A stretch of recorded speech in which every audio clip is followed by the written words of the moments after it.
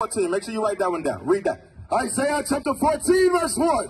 For the Lord will have mercy on Jacob. The Bible says that the Lord will have mercy on Jacob. Who is Jacob? The 12 tribes of Israel. The so-called blacks, Hispanics, and Native Americans in America and scattered to the four corners of the earth. Read. And will yet choose Israel. But he will still choose Israel. When he returns back to this earth, he's only coming for the 12 tribes of Israel.